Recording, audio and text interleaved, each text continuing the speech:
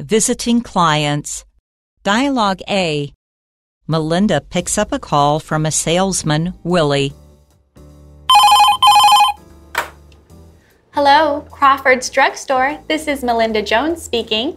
Hello, Miss Jones. My name is Willie Loman, and I'm calling from Brinda Beauty Products. What can I do for you, Mr. Loman? I was wondering if I could drop by your office and speak to you about our great soaps, shampoos, and other beauty products since I'll be in your area this week. I'm not sure. We already deal with a number of wholesalers for those goods.